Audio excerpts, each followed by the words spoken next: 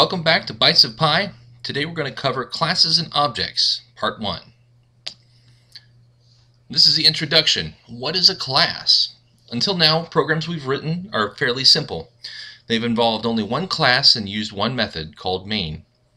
We've used methods in objects like string and math, but we really haven't covered creating your own classes and methods.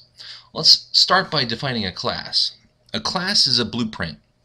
It defines what a properties an object of that type has, its state, and what an object can do, its behavior. Now, there are two primary parts of this blueprint. The blueprint you don't actually, like in a blueprint, you don't actually have a house made out of blueprint or a car made out of blueprint. You use blueprints to kind of plan how objects and things in our world are designed and the different characteristics about them. They aren't the actual thing. I wouldn't actually go drive a blueprint around. I wouldn't actually live inside of a blueprint. You know, I need to actually build the thing. It's just instructions. So when you write a class, that's really all it is. It's writing instructions on how the computer can build an object. Now, there are two primary parts of the class, of a class blueprint. It's the state. We can define what state an object is in by its variables. Here's a kind of a simple example to explain it. Two things that we can define for a car is its color and manufacturer. So if I had a car and I wanted to describe this car's state, I could have a blue car and it was made from, Mitsubishi, or I had a red car and it was made from Honda. We could use strings to kind of represent this state of a car object. So we could have two variables like two string variables that would define the state. Now I can use other things like integers, like how round the diameter of the tires are, or whatever I want to do to declare what state it is. The second thing about objects is what they do. Objects are really useless unless they can do something. We define the behavior of the method. Essentially, this is the functions or the methods that are in the class. So using the car example from previously, we could honk the horn or we could drive it down the street. Well, let's take a look at some code here. Here's a very simple class of a car. Okay, at the top, and they don't necessarily need to be at the top, but at the top here we are defining variables. We're defining a string called color, and we're defining a string manufacturer. Now they could be integers, they could be objects, they could be anything. I could have say I had a wheel class. I could have four wheel classes here. These tell what are in these variables, describe the state of the car. And then down here you see the methods. So I've got a constructor here for the car. It's a method. You can tell difference between a method and a variable with this parameters. All methods kind of have this open and closed parentheses. That is an easy way to tell what a method does. And usually they have these curly braces. So this tells what the car can do. I'm going to build a car and I'm going to set these values. And then when I call honk, I'm going to honk the horn. I'm going to tell it to do something. Okay? Now, let's just kind of illustrate what the difference is between a class and an object. Like I said, a class is a blueprint. I'm not going to actually do something with this blueprint. It just tells me the dimensions of the car and what kind of car it's going to do and what features it has. I can't actually go and drive a car. The object is a physical instance of that blueprint. So when I encode, here's my instructions on how to build a car.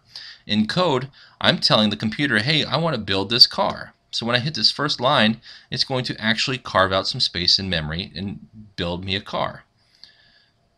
When I get to the second line, I'm going to build a red car. So you notice that this car is orange. I described the state of this car. It's orange. And when I get to the second line, I'm building a red car. Now I've got a red car. And now I'm going to tell the orange car to do something. I'm going to tell it to honk its horn. And then beep, there it is. So again, I'm building a car and there's certain states about the car, and then I'm going to do something with the car. I could say, something more fancy. I could drive it. I could, pop a wheelie. Lots of different things I could do with it. Right now my functions are very simple. Now I'm going to kind of go through what it looks like in memory. You notice at the beginning I've done an import of the car. I that doesn't really do anything in memory. It just imports it into it imports the blueprint in, so I know how to create cars. When I hit this first line here, first line, it's going to create a new car. So in memory, I've got a variable called my car, and it's pointing to the memory location of this chunk of memory. Again, it carves out this chunk of memory where I can store color and manufacturer and a place for the functions car and honk. Then when I call the second line, it's going to have another variable that points to this chunk of memory. It's a memory address, and it's going to point to this whole chunk. Notice it's carving out a huge chunk in memory. That's very similar to the first one, but they're completely different. Then I'm going to call the honk function, and it's going to go directly to my car's honk. It didn't go to your car's honk, it went specifically to my car's honk. So if there's something specific to the state of this car, it's going to come out in this method here. The scope of the variable means where that variable can be used in the program. In this example, a variable like manufacturer can be used in every method of the class. So you notice here I've got this string, I've declared these two variables here, and I'm using manufacturer here in this function, and I'm using it here in this function. It doesn't die off when that curly brace ends. However, if I define a variable like catchy phrase, like this one, it can only be used inside this method. Notice I'm declaring it. It really depends on where you declare your variable. Notice I'm declaring it right here in the print add statement. So once I hit this end curly brace, it dies off. Whatever was here now dies off. I can't use catchy phrase in this function because I've defined it here. If I've defined it here outside of any function inside the class, it's going to apply to every function in that class. And that's really what we mean by scope. The visibility modifier. When we write a class, think that you're building it for someone else to use. So just like when someone else uses your class, they don't really care how you do it, just that they only care that it works. Now, one of the classes you've been using all up to now is the string class. Let's take the string function length that you've probably used many times over. You don't know how they calculate the number of characters. You just know that there are that many characters in the string. So they could probably have a little munchkin in there, counting up characters. 1, 2, 3. Let's give it 27. Yeah, that's it. You don't really care how they do it. You just care that they do it.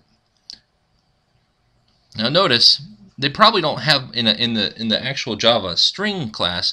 They probably don't have a munchkin counting it, but they probably have some member variables in that class that are made private, something that you can't see. There's no way that you can access it. So if you went to string and said string a dot munchkin or a dot m, it won't know because I've made that member private.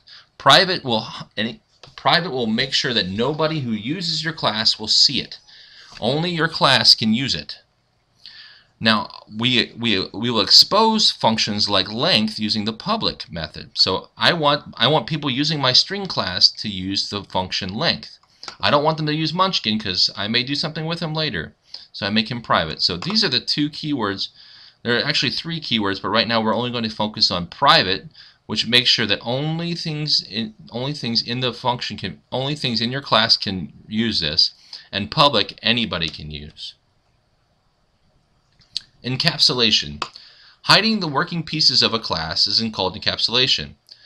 Here you can see that by declaring manufacturer variable private, but creating a getter function, we allow the user to get the state, but they can't change it. So say I'm making a car for Honda. I'm a Honda employee. I'm going to create Honda, and I'm going to set this manufacturer to Honda. I don't want somebody coming in and changing it to a Toyota.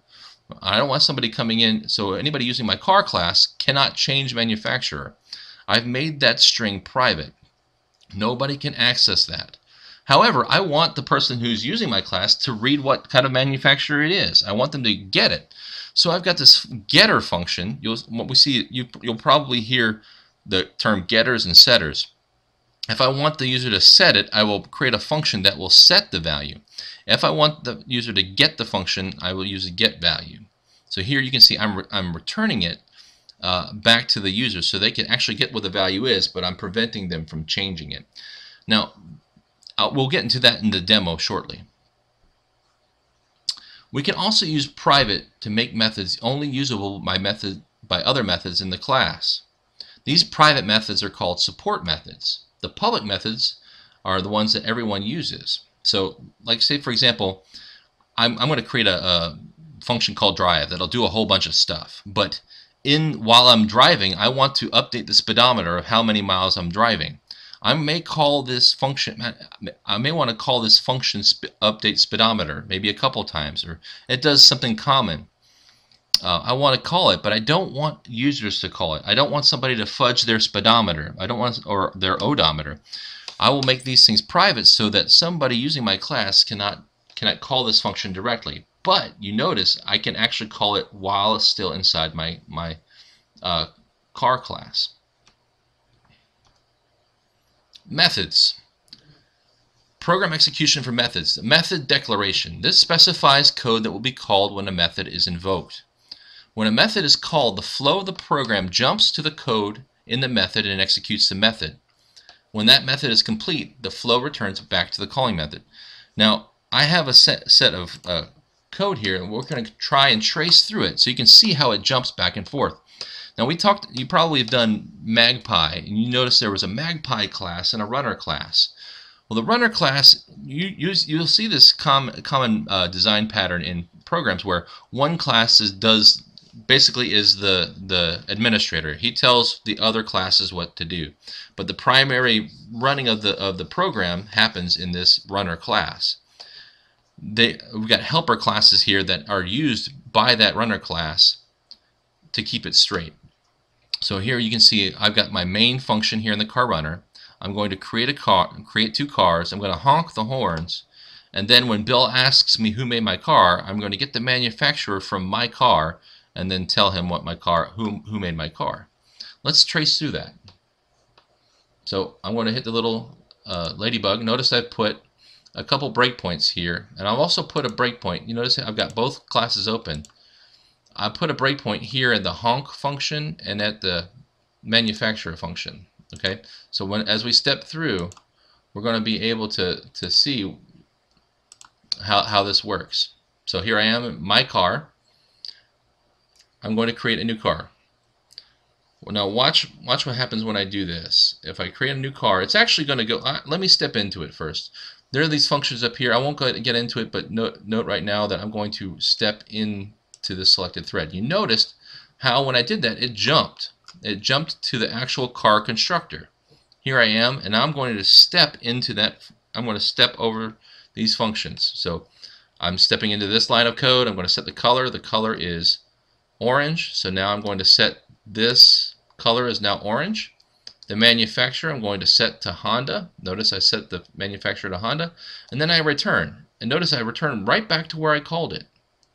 Now I've got, once I leave this function, now I have a variable, my car, and I have this memory carved out where the car has a color and a manufacturer. I'm going to do the same thing. I'm going to step over your car, and it did the same thing. It called the function, it called the car constructor, and it created another car in memory, but this time it's a red car. I'm going to honk the horn, so I'm going to step over that. Notice I went to the honk. I went right to the honk. And notice that I'm in this. Now that I'm in this class, it moved the actual flow of the program moved to the car class. Notice that I'm in the orange car class, not in the red one. I'm in the orange car class. I'm going to print out my color. Print it out, and now it returns me back. Now your car is red, so when I go into the honk function, it'll print out the red car. And you come back out. Now I'm going to step through this. Bill asks who made your car. I'm going to get the manufacturer. Now notice when we're going to talk about this in the functions, we actually have a return value. Well, these functions did nothing. All they did was just print stuff out to the screen. They didn't really return anything. They have a void return call. We're going to talk about return type here soon. But notice my car is actually set. I'm setting a string to the value of what manufacturer gets back. So when I run this, when I step past this, get manufacturer is returning a string, and the string I'm returning is manufacturer. When I come back out of that, notice I now have a variable called manufacturer that has the manufacturer Honda, and I print that out. So the one thing I really want you to get from this is that every time your program will run from top to bottom, starting here and continuing down. When I hit these functions like the constructor or the honk function, control will then move to the different class, execute the code in that class, then return back to where you left off. Okay.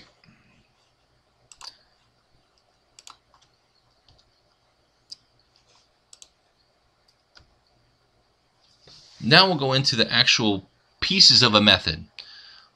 The method header starts the method definition. It declares what the inputs and the outputs will be for that method.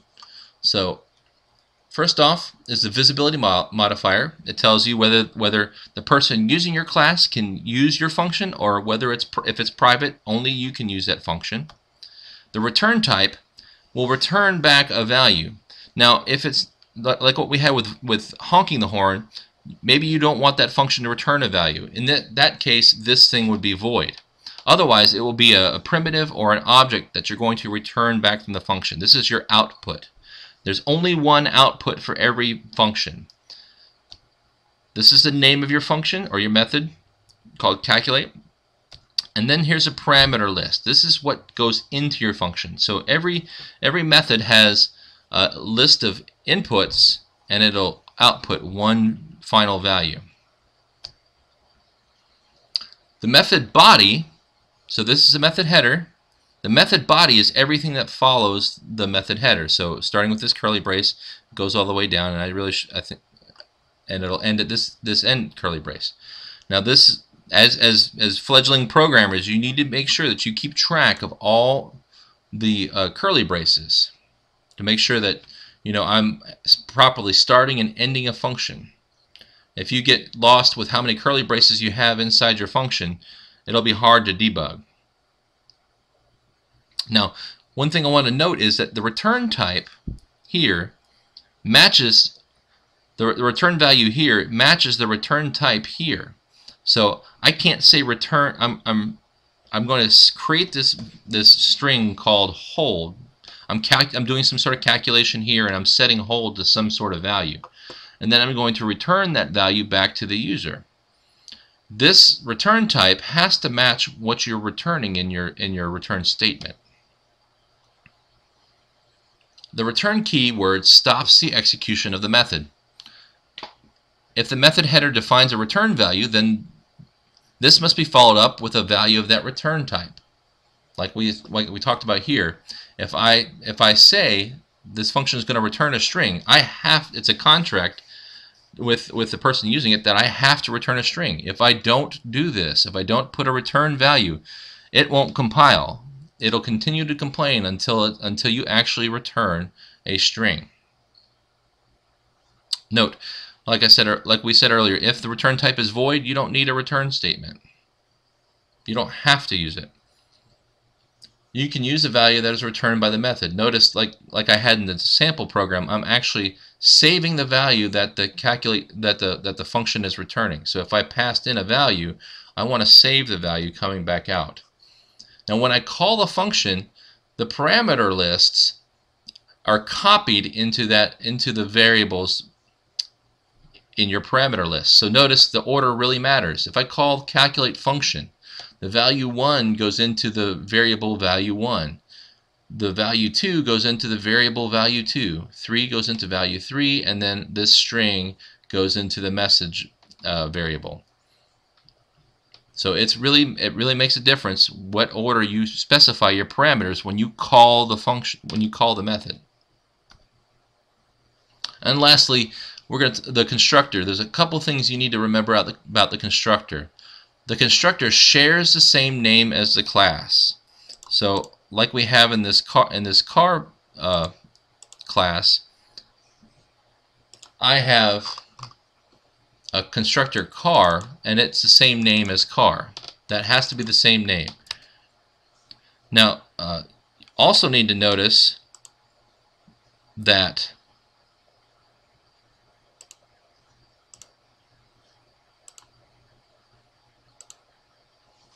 it does not have a return type.